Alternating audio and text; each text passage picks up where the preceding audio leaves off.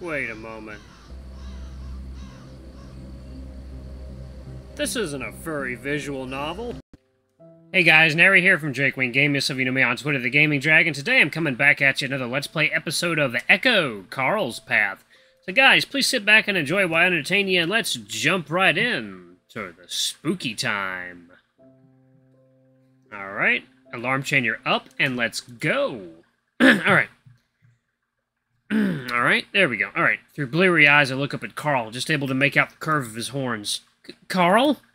I hear movement at the doorway, and I glance in that direction to find Jenna standing there, hackles raised, teeth bared. Jenna? Before I know what exactly is going on, Jenna sprints across the room and jumps on the bed. Carl doesn't even have time to turn around before she snatches him up by the horns and yanks his head back violently. The ram lets out a choking sound as he's dragged back and thrown to the floor. Jenna jumps off the bed after him. From the sounds of it, she lands on him. What follows is a series of thuds and smacks. Weakly, I pull myself to the foot of the bed, still completely disoriented. I knew it, you motherfucking piece of shit! What I see is Jenna sitting on Carl's back, swinging her fist into his head while the ram tries to cover up. You haven't changed at all! Jenna, stop! I roll off the bed, confused as to why I'm so weak. Pain shoots up my leg again, but this time I barely notice it. There's something around Jenna, something big and black, like a shadow, making her look much bigger than she actually is. Her fists swing and hit Carl with a force I didn't think she was capable of.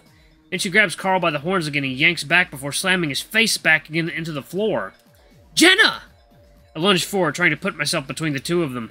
Underneath me, Carl has gone limp. Just like Jenna, there's something black and shadowy around him as well, but it's fading, moving away. Jenna's still trying to get at Carl, reaching around me and snarling in my ear, a sound that makes my fur stand on end. And then she's gone. I look to my left and see Jenna being drawn back by Raven, his eyes wide with shock. What are you doing? Jenna struggles in the husky's grasp. I saw him! He was trying to fuck the otter! The otter? Jenna, stop! He was helping me! Raven continues to try and pull Jenna towards the door, but she continues to struggle. I was having a nightmare! Jenna's struggling, losing some of its vigor, but she continues to snarl in Carl's direction. Raven, please, get her out of here! The shadow around Jenna seems to shrink, and her face shows some doubt as she stares at the crumpled form of Carl.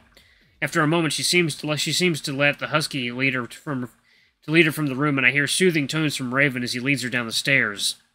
I turn back to Carl, who has his arms around his head, face still buried in the ground.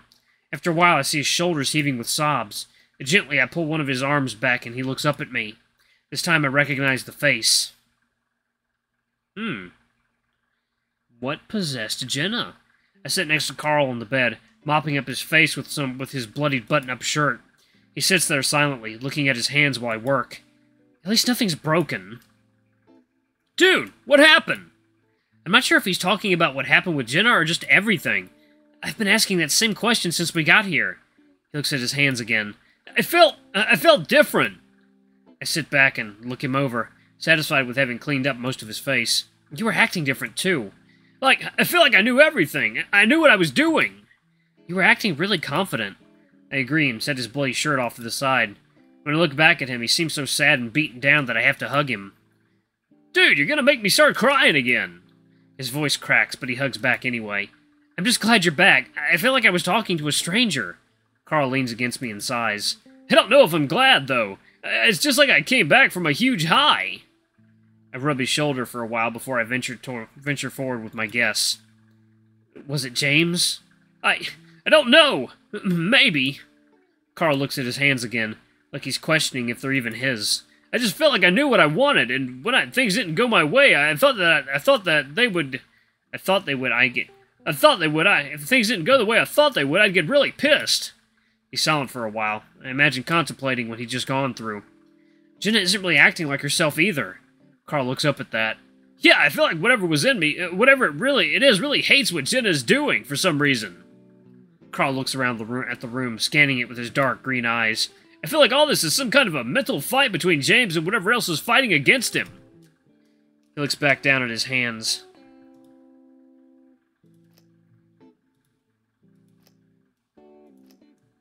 That's why we have to do all this. He falls back into silence, and I don't ask any more questions, wanting to let him rest a bit. There's one nagging thought that comes to my mind, though. This is kind of stupid, but what happened back in the mansion? You know, that thing between us? He looks up at me, and I feel my face flush, looking away. I guess I'm wondering if any of that was real. I mean, if it was really you feeling that way. Carl doesn't say anything, so I'm forced to look up at him. When I do, he has a sad sort of smile on his face. Dude, I think that was the only part of me that was real. Despite where we are, despite everything that's happening, that somehow makes me incredibly happy. Happy enough to lean forward and kiss him. He kisses back, and while it's barely more than a peck, it has my entire body feeling warm. He puts his own arm around me after I pull back and I rest my head on his shoulder. I feel like it's gonna try to come back, though. I look at him. What, James?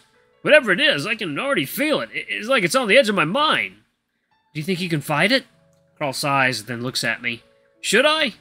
What do you mean? I mean, it made me feel amazing, like I'd do anything. Maybe we need that. I frown. I don't know. Not only that, but I feel like I knew what to do. It might save us. He stares back into my eyes. I know it's not really me, but it'll probably only be for the time that we're here. I look away, thinking. Then I'll be back to my old self. He squeezes my shoulder. But it's important to me what you think. We're in this together. Let it help us. I'd say let it help us. That, I'd say, is a big fucking choice.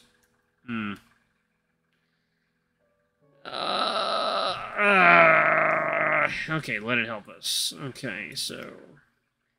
Alright, so I'm gonna make a save right here. Okay, alright. It's gonna be the alternate save. Alright. Well, I don't exactly like the idea of whatever it is changing Carl, influencing him. It might be our only choice. I think you should probably let it. Yeah? Carl looks at me, and I can tell he's a little surprised. Maybe it's basically trying to help us, right? And if it's James, he knows exactly what we need to do. Yeah! Carl sounds a little reluctant, but I can tell he's starting to agree with me. And it'll only be for the time that we're here. He just wants to show us his story, then we can get out. I don't mention that a more confident Carl will make everything easier as well. I just had to make sure that he and Jenna were carefully kept separate. Either way, we are in this together. I'll make sure things don't get out of hand between you and it. We sit there for a while, Carl absorbing what I just said. It's clear that whatever is influencing Carl and probably Jenna is powerful, and we had to be careful. Whatever he decides, I just pray it's the right decision. Seems like a big choice was made. I wake up groggily, my head throbbing a bit from laying it on the stiff pillow. Like the last time I woke up, it takes me a while to realize where I am. And just like that, I get a sinking feeling in my stomach when I realize where that is. I lay on my side, staring at the wall in front of me, watching shadows dance along the log bumps. It's depressing, though not as much as the last time. At some point, I guess I realized that there wasn't much I could do. Just go with it and hope something comes of it. At least there seemed to be a goal in the mind of whatever had control of this. Whatever it was. Suddenly, I feel an arm slide over my hip and I stiffen. Carl breathes into the back of my neck. What's up? I shiver as he breathes against my neck. Nothing, just thinking. About? A bunch of things. Carl suddenly squeezes my ass, hard. I yelp and jump as he chuckles. Dude, what the hell? I whisper, trying to keep my voice down for fear of Raven and Jenna hearing, especially Jenna.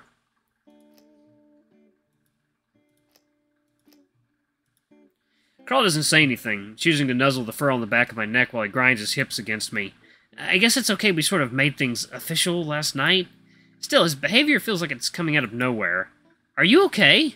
He chuckles. Yeah, everything's fine now that I've got your tight butt here in front of me. I turn my head and squint back at him. Are you acting like this because of James, or because you're just trying to be more confident? Carl just gazes back at me with half-lidded eyes before he starts wagging his eyebrows. I turn away again and lay my head on the pillow. Well, I think you're trying too hard. Just let it come now. Carl dives in again and starts nuzzling my neck, running his hands over my body. I writhe and try not to laugh, but it's no use, and soon I'm letting out full-on guffaws. Well, wait, stop!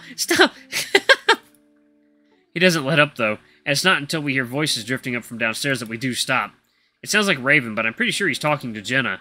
I rolled to my back in Carl's arms and turned my head to him. We gotta keep it down. I'm reminded of our situation when I see some flakes of blood around Carl's nose and the big splotches on his shirt.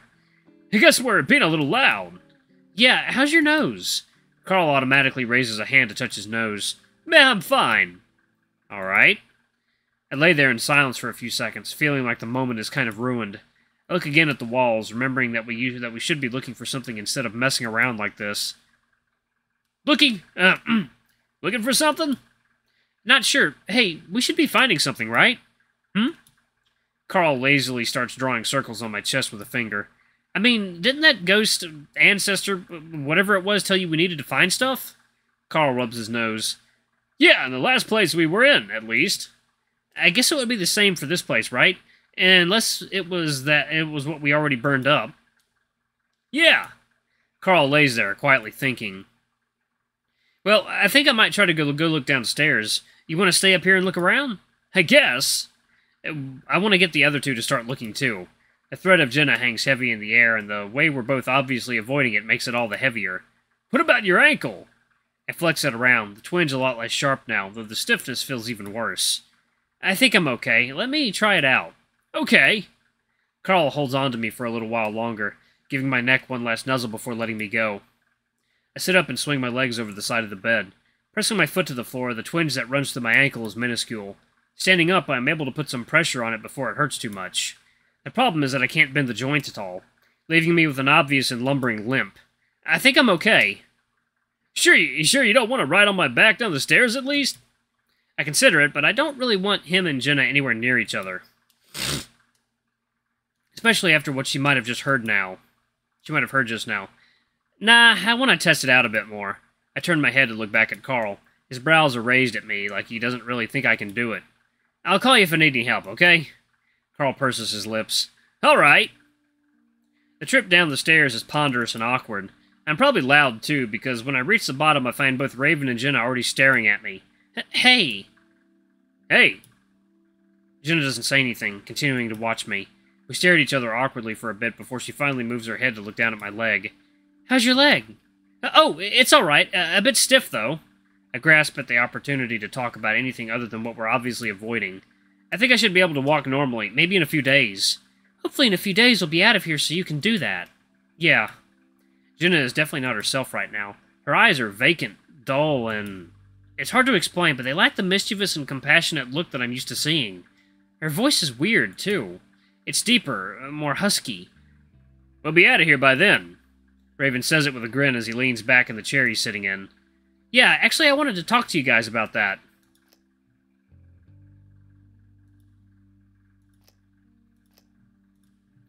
About what? About how to get out of here. And how do we do that? Well, I was thinking that the last time we were able to unlock the door, all we had to do was find that letter. Raven blinks at me. So we find a letter? Or something like that. We just need to find something, I think. We did find something. I look over at Jenna. Huh? I said we did find something. Carl burned it. Oh, well, I don't think Carl burned it. He did. I pause. But there's got to be something else, or maybe whatever's doing this has a way of putting something else here. The others don't say anything. I don't know, but we can't just sit here. Looking around is the least we can do. Where is Carl? Jenna's standing up now, looking at the ceiling. Faintly, I can hear the clopping of Carl's hooves on the soft wood. He's looking around upstairs. Jenna continues to look up at the ceiling, her face stony. Let's start in this room. Raven stands up and starts walking along the wall, looking up and down the logs, prodding at the spaces between. Jenna's still looking up at the ceiling, and I worry that she's going to try and go upstairs. Hey, Jenna, can you help me look around the kitchen? Jenna looks back at me. Huh? My ankle still kind of hurts. It'd be nice to be able to lean on someone if I need to walk far, like to the kitchen. Jenna pauses before moving over to my side. She stands there stoically, and I awkwardly wrap an arm around her shoulders. Thanks. Yeah. We amble slowly to the kitchen. Jenna stops in the middle of the room and waits. I guess I'll start with the cabinets? My voice goes up at the end, like I'm asking a question. Jenna doesn't say anything, so I stumble away from her, again awkwardly, before finding support on the wooden pantry. I hesitantly start opening some of the cupboards, feeling a lot less into my idea than I was just a few minutes earlier. Jenna stares out the window. So, are you okay? She finally looks back at me, frowning. I'm fine. Why? You're being really distant. Do you need me to stand next to you? No, I mean, you seem like you're really not here mentally. I'm sorry. I open another pantry door to set a set of glass mugs. Is it something to do with Carl? I know that Jenna's going through something similar to what Carl is. I just have no idea what's doing it or why. Unlike Carl, though, Jenna's thing isn't helping us. I don't have a problem with Carl. I mean, what you did yesterday? I just have a problem with the way he acts. He can do a lot if he puts his mind to it. It takes me a moment to realize that she's talking about what happened before all this. So, you attacked him? What? No, that was something else. I turn around and finally see something familiar about Jenna. Some life in her eyes. Maybe all I have to do is talk about stuff before this whole warp to ghost dimension. I mean, he tries. He just has problems. Shouldn't a psychology major know that? Jenna looks away from me. I guess, but I'm not a therapist. So what? So I don't know. No, I mean, shouldn't anyone have sympathy? I'd have a little more sympathy if he'd actually try and get help. He has, but it's not that easy. Again, I don't feel like I should be explaining this to someone who has 4 years of psychology under her belt. I tried to get help, but I didn't feel better for years. Jenna doesn't say anything. Carl's problems didn't really start until his first year of college. I keep pulling open cupboards, my heart sinking a little more each time there's nothing inside. I mean, yeah, he had problems before, but it's only getting worse for him. Well, it doesn't matter what I think about Carl right now. We're trying to find a way out of here, and screwing around isn't going to help. Jenna says it in such a way that I feel like it was supposed to be pointed. There's a little doubt in my mind that she heard us messing around upstairs. I sigh and reach up to pull open the last cabinet. He's not what you think he is. It's so quiet and deep, I'm not sure that it's Jenna that said it. I turn around, but she's already on the other side of the room, standing next to the opposite set of pantries. Did you say something? She doesn't respond. I wonder who or what is possessing Jenna right now. I stare at her for another few seconds before slowly turning back around. The fur on the back of my neck prickles at the idea of turning my back on her. Why did those damn ghosts have to be so subtle and cryptic? If that's what it is, of course. It seemed like James had no trouble telling Carl about the whole clue-finding crap. Why couldn't they just tell him, or even Jenna, right now instead of just creeping me out? The kitchen isn't very big, so I run out of things to search through pretty quickly. I skip the area around the window, though, not having forgotten what happened yesterday. Yesterday? I don't know how to keep track of time in this place. I look back over at Jenna, who's still in the same place, staring at the pantry. The thought that maybe I myself could be possessed momentarily passes through my mind. For some reason, I doubt it, even though I'm not sure why. I don't really feel like I'm of interest to whatever it is that's doing this. At least not directly. I look around the room, at the ceiling, and at the floor. It's a small place, but there's so many different nooks and crannies in this place that it could be in a million places. Maybe we should assign halves. I pause as I hear loud clopping coming down from the stairs. Jenna pauses too, her ears perked. What the fuck is that ram doing? Sure enough, the ram suddenly comes swinging around and around the opening to the stairs. I shake my head vigorously at him, but he ignores me. Jenna stands there, stiffly, arms folded tightly. Hey, Carl, weren't you looking around upstairs? Carl stands there in the doorway, looking at me with a grin. I know where it is. My eyes widen. Really? Upstairs? He ignores me again, instead walking around me to the end of the room. He halts in front of the wood-burning stove. Carl, what are you doing? Again, he doesn't say anything, instead kneeling to twist the metal handles on the stove door before letting it fall open. Jenna walks closer, but is sure to keep her distance. Her arms still folded. Alright guys, I'm gonna pause it right here. It's pretty late. I'm tired. Thank you guys so much for watching. Don't forget to like, comment, subscribe, ring that notification bell, leave a super thanks or a tip if you can. It always helps. Until the next video, I love you all. I'll see you next time. Bye-bye!